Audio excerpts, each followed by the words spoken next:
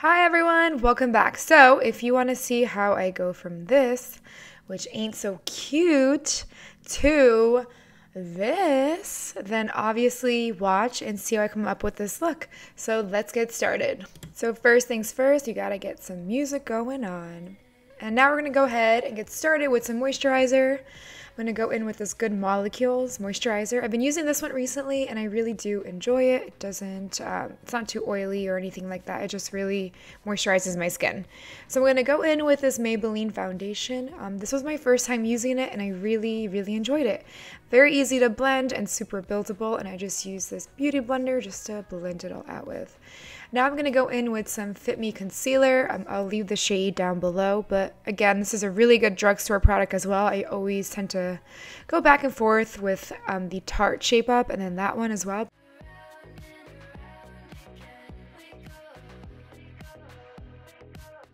Alright, now we're going to contour. I'm going to leave a couple of other drugstore shades down below that I usually do use, but I use the RCMA palette for this. It was just really easy for me to grab, that's why I kind of picked up this color.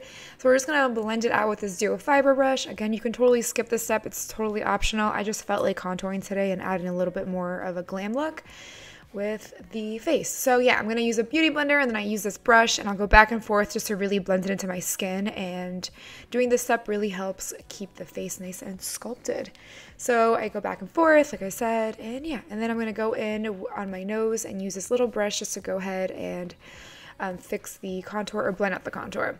And now I'm going to go in with this Makeup Revolution banana powder. I love this powder. I always rave about how amazing it is, and it's so lightweight and it always just makes your skin look like it's picture perfect.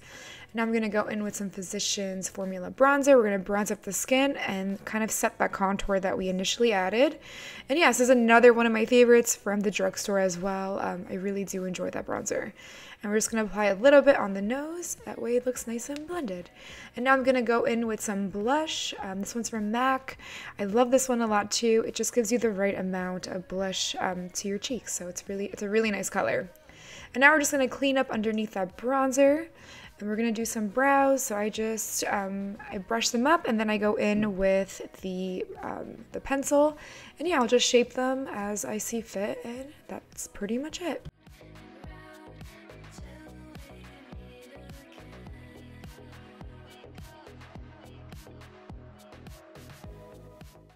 Alright, now that my brows are set, we're going to go in with some bronzer. I'm going to use the same one I use on my face, the Physicians Formula one. We're going to just apply that inner crease just to add a little bit of dimension and a little bit of color up in there. And for lashes, I'm just going to go in with some NYX mascara, and then I go back and forth with this L'Oreal one, or I think it's Maybelline, I forget, but I'll leave it down below. So I'll use those two, and then I'm going to go in with some lip liner. I believe this is Oak by MAC, or Strip Down, I forget, but like I said, I'll leave it down below. We're just going to line our lips and apply some lipstick, and then I go in with a matte liquid lipstick, and that pretty much completes the makeup. And for hair, we're just going to straighten it all out.